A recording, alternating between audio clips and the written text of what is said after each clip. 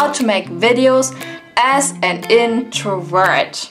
During this video, we will cover topics that make introverts feel like they are in hell. We're gonna talk about how to act natural on camera. We will talk about how to speak in public. Oh my god, it's getting worse. We will talk about how to include other humans in your videos. And last but not least, our mind is exploding. How to pitch your creative idea to a business or company. Since every introvert is different, you can just cherry pick advice you find helpful today and ignore everything you don't relate to. So let's get started. Guys, please let me know in the comment box below if you would consider yourself an introvert or not, and what's your biggest fear in general. First, how to act natural on camera. Lots of introverts struggle with that, including me. It feels weird to talk to a camera, but the main mistake people do is by looking into a camera and thinking you are addressing a room full of people. That's not how you should approach your videos. Every time I talk to a camera, I imagine I'm talking to my best friend, and I imagine I haven't seen her in years. Today is the first day I'm gonna meet her again after a very, very long time.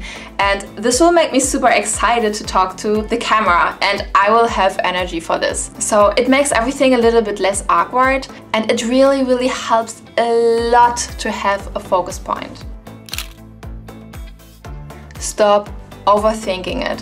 Don't put too much pressure on yourself. The way I look at it is, for example, when I go out in public and I want to film myself, I feel super embarrassed, but I also think like, alright, this tiny little bit of embarrassment will not last longer than the content that I create. So the content that I will create will be so much more meaningful, so much more moving to my audience, that it is worth it to go through this little bit of embarrassment right now. But most importantly are the 3 P's. Practice, practice, practice. How can we practice? As introverts, we tend to be quiet, but it doesn't mean that we have nothing to say. There are some great practices out there, and for me, it was a mix of everything. These things like really helped me to be more confident and also natural on camera. So please, please listen, because this is so, so important. I know it's painful, but it basically boosted my self-confidence a lot. So one of the things is I attended communication classes, and Toastmasters, for example, is a non-for-profit. They have courses all over the world. They also do online classes, and it's basically for free, so you can just register and they will really push you. There are speakers that give talks at TED events or are just naturally really good speakers, and it really, really helps to push yourself through a schedule. I would definitely recommend it, and from the bottom of my heart, please go out there, try to attend some speaking classes.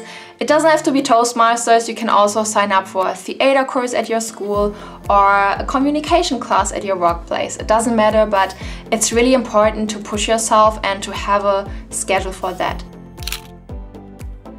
Something that actors use is the mirror. So what they do is they look into the mirror, they talk to themselves, and they can see themselves, and they will learn like, I don't have these emotions in my face that I thought I have. So you can really see yourself, practice talking in front of a mirror.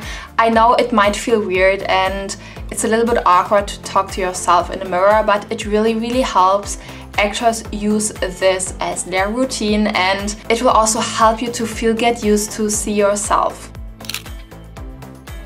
But our best friend is still the camera. So what I want you to do is take your phone, record yourself every single day when you wake up, and try speaking. You can read the first sentences of the newspaper article, or you can just talk about how your day went. At the end of the day, you will watch this video and you will realize, oh my god, I don't really talk engaging, or I don't talk charismatic. Then you can see like, what are your flaws, what are your strengths, and you will be able to work on that. Try to implement this in your daily routine and you will really see progress after a while. Attend speaking classes, talk to a mirror, and last but not least, record yourself with your phone or a camera and see what you can improve day by day. Most introverts try to avoid filming in public because we are afraid of other people's looks and judgments when they see us talking to a camera. But as we are all here to make better videos, filming in public will be a part of your filming routine at some point. It might be vlogging, interviewing others, or recording yourself in front of an important site. So when I say vlogging in public, most people will have this picture in their head. And to be honest, by just looking at it, I panic, I freak out. This girl with her pretty head and this huge camera is like the center of attention wherever she goes, and this exactly symbolizes every introvert's nightmare. In fact, vlogging can look like this, but it doesn't have to. When I feel very uncomfortable in public, I tend to use my phone when it comes to vlogging, which is totally fine most of the time. It's all about getting used to it first. After some practice, I started to use my small GoPro for vlogging, and eventually you will be comfortable to have this whole setup. Don't have the illusion that you have to look like this girl to be a good content creator. If you are too uncomfortable speaking in public in front of other people, use a quiet place and an early time to do your shooting. I love waking up early because I know that I will have a lot of time for myself when I'm outside, and I will have all the space for myself. Try vlogging with your friends and ask them to help you out when filming in a public space. One of the areas where like discomfort comes from is like you don't want to be that guy or girl holding the camera in front of their face looking like a weirdo where no one else understands what you're doing. To ease that feeling, it can really help to have someone around you who you care about and trust. It really will make it easier and more fun as well. It's always good to have a friend with you. Think before recording. Most of the nervousness comes from having the thought of losing track or having a blackout, not knowing what to say when you are on the spot. If you just have an outline of what you want to say, it will make filming in public a lot more comfortable and you will be more confident on your topic as well. Number 3. How to include other people in your video. There's no doubt that your videos will be more interesting when they include other people. So how on this earth am I as an introvert supposed to approach other human beings? When I first started making videos, I was avoiding filming other people as much as I could. But after a while, it became not only really fun, but also life-changing for me to include other people. The first step is to use your friends and film someone who supports your creative idea. It is as simple as that. You'll realize that the person will mostly enjoy being part of your video and you will share great memories together as well. Also, your viewers don't necessarily know that you are filming a friend, so they can play basically every role in your videos how you need it. To go a step further, use the power of social media and connect with your followers or other content creators. This is especially helpful when traveling because most of the time I will not have my friends around me. So what I do is I use Instagram and I look for the hashtag videomaker as something related and I filter the location where I am. And then I just reach out to the creator and I say something like, hey, I saw that you're also a video maker and you are around this place. What do you think of helping each other out and making a video together? You will be surprised how much positive feedback you will get, and it's much easier to meet new people and include them in your videos when you meet up. If you want to go more in depth in your video, you should definitely reach out to other people and ask for an interview. This will give you a lot of practice and the focus will lie more on the interviewee than on you. As an introvert, this is great. We love to listen and we're really good at asking a lot of questions instead of talking. So this is definitely a game changer. And what helped me a lot was to talk about my video making with strangers. When others understand what you're doing, it will feel less awkward to film in front of them. No matter if you just met them for a day or two, start a conversation about your YouTube channel or about your videos. Number 4. How to pitch your creative idea to a business or company. I'm sure that everyone in their video career at some point will deal with other businesses and eventually you will make videos for others. It can be a review, a commercial or some product advertisement. Let's ask ourselves, how can we as introverts approach other businesses?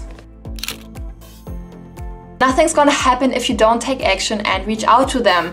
I film commercials for hotels, and the way I feel most comfortable approaching them is by texting on social media. I send them a friendly text, they can directly see my portfolio on my Instagram account, and also the person who's in charge for marketing will most probably be in charge for social media as well. Whatever you do and whatever is your niche, make sure you have a portfolio that showcases the best work of yours. It will make the communication so much easier because you can give example videos and you can always refer to your portfolio. This will boost your self-confidence, and also it's amazing to see all of your accomplishments all in one place. I know this is very hard for everyone, but getting out of your comfort zone is the best thing you can do to grow.